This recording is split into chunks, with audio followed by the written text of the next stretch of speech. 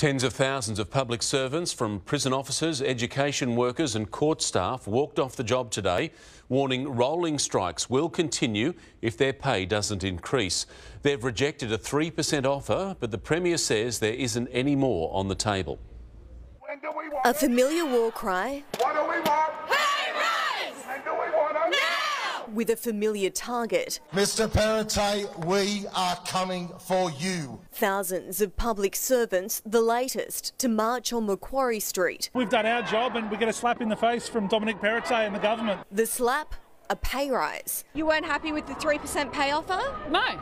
3% next financial year, the potential for 3.5 the one after. What number would you be happy with?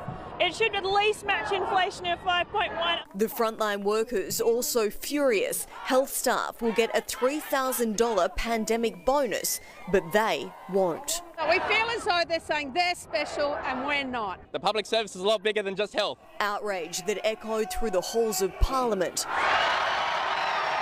where inside we made a decision and we stand by that decision. the pair who set the pay cap played it down. This is not about pay. This is not about conditions. This is all about politics.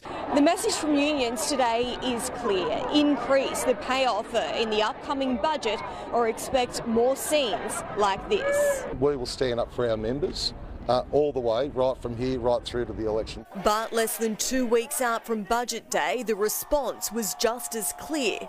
Don't count on it. It would be easy for us to sit here and say and give in to the union bosses and their demands.